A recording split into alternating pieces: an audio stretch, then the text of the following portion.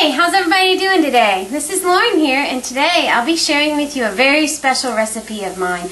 Brings me back to when I was a kid, but it's got some grown-up tastes to it. Today, I'll be making a Fiesta bison bake. Da-da-da-da! When you think of Fiesta, what do you think of? You think of music? You think of dancing? Well, in this case, we're talking Fiesta food. It's going to be beefy and cheesy and creamy and spicy. And we're going to change it up a little bit. We're not going to use ground beef. I'm going to start out with 1.25 pounds of ground bison.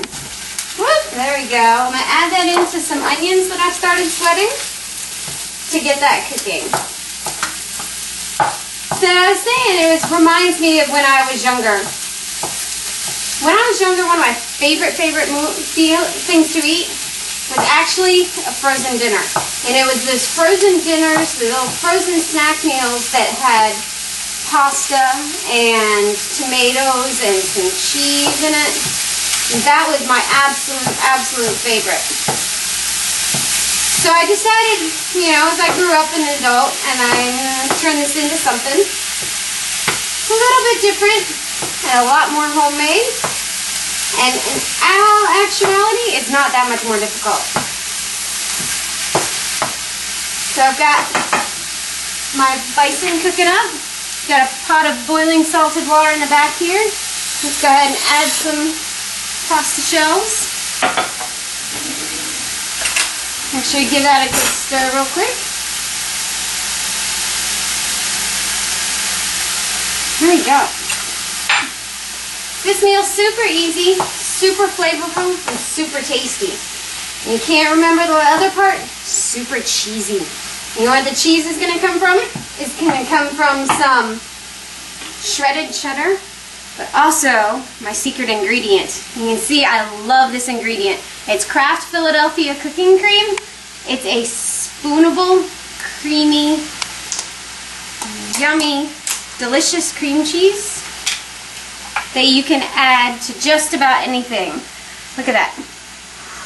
Soft, spoonable. It's perfect for sauces and combinations. Today, so you can see it, I'm going to be using the original blend because I've got some tomatoes that are already fully spiced and all of that. It's got some green chilies, so I want to focus on the chili and the cheddar and the bison flavor. So I'm going to use the Kraft Philadelphia cooking cream original to add the flavor that I want and the creaminess I want. Let's see. You know what else we have? We got 3 other flavors of Kraft Philadelphia cooking cream. Since I got a minute while the bison is cooking up here, I'll tell you a little about them. You've got the Santa Fe blend, which has got some good southwestern flavors and spices to it. You've got Italian cheese and herb. Yummy, yummy for pastas and all of that. And the savory garlic, which my personal favorite, I love to make a sauce out of it with a little bit of butter and a little bit of milk and throw it on some roasted potatoes and green beans.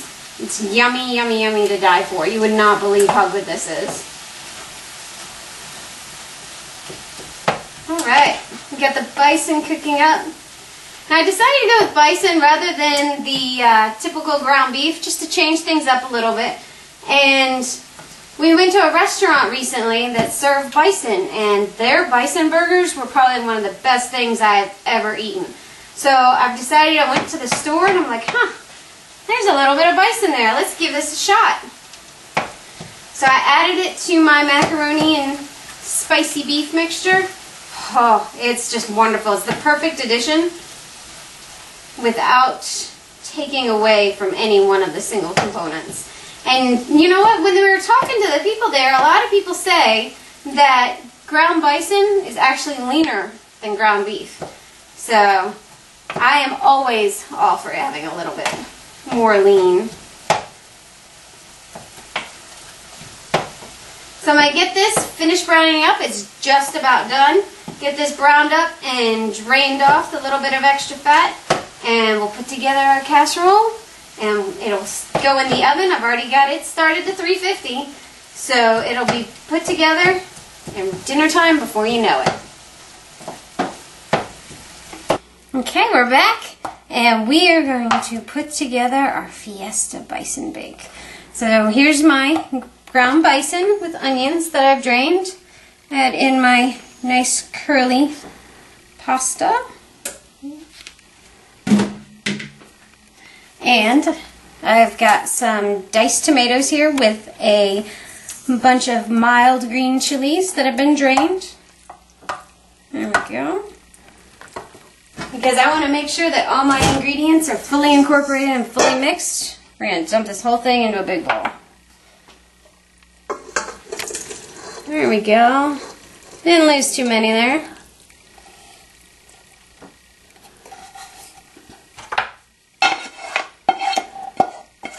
Alright.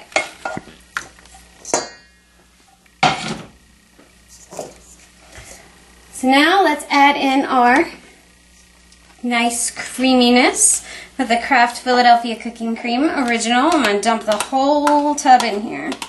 Between this and the cheddar, it's going to be so gooey and so yummy and so cheesy.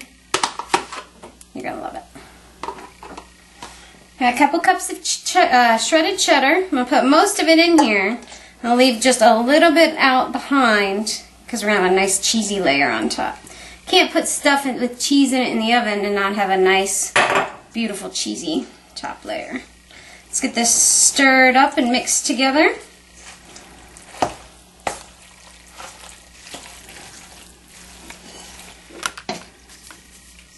So let's get this poured into our nice large casserole dish.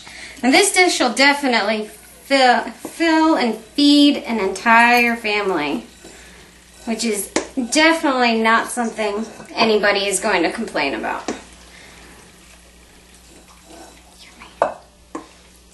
We got the good protein, the good fats, the good cheese, the good creaminess.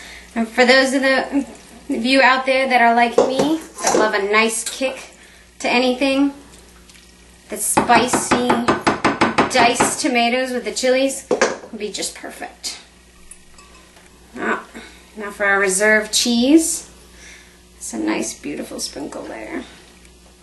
Now if you really were in a huge rush, you probably could, you know, do this and stick it under the broiler for just a couple of minutes since everything in here is cooked and ready to go. But I think it'd be better and a lot easier if you just set the oven to 350 like I have and leave it in there for about 20 minutes. That's perfect time to, you know, make a salad or go have a cocktail, or, you know, if you have guests over, go spend some time with them while this is cooking in the oven. Right, beautiful cheesy layer. Let's get this into the oven. Excuse me, Ruby. Got a dog in the way here. There we go. And a short, simple 20 minutes later, we're going to be good to go. So I'll see you soon. Here is our beautiful, ooey, gooey, cheesy Fiesta bison bake. Oh, it looks wonderful. I'm going to have to dig into this really quick. Oh, look at that. Oh, beautiful. Now, I'm really looking forward to the spiciness of the green chilies and my tomatoes. But if you're not a spicy person, feel free to change up the recipe. Make it work for you. Make it work for the people you're cooking for. You could easily use regular diced tomatoes or even diced tomatoes with the basil and oregano already mixed in.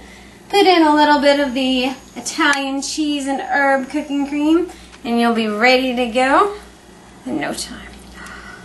Look at that. Yummy, yummy, yummy. I'm so excited. Cheesy. You got cheddar.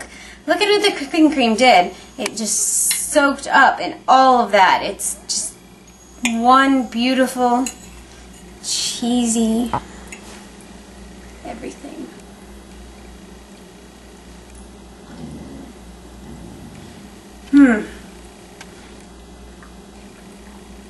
Now that is a Fiesta. Cheesy, gooey, soft, beefy, very spicy. Just perfect.